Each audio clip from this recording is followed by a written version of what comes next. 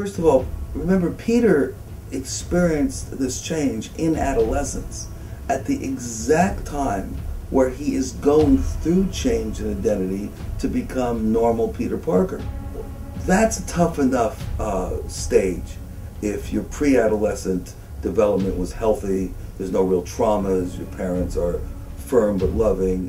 When you add a major life-changing event like Peter Parker had, in which the very DNA of his being is being now altered, and he has a rapid ascension into basically manhood. He feels all the primary and secondary traits of masculinity, increased strength, increased agility, increased awareness. There's no time for Peter to catch up. There's no time to find out who he is. He is not born this way, he wasn't raised this way. It's not like a person that has a handicap of some sort, but they don't know any different. Peter knew different.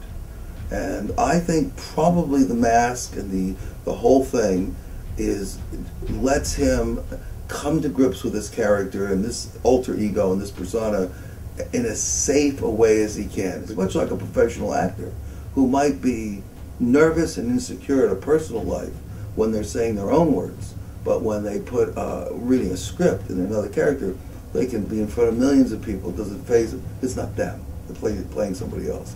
And I think Peter's assimilation of the Spider-Man identity needed this completely closed masked persona.